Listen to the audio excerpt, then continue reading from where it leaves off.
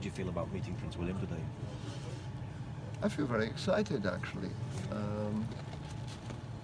Well, first of all, because I was a soldier in the British Army and saw active service.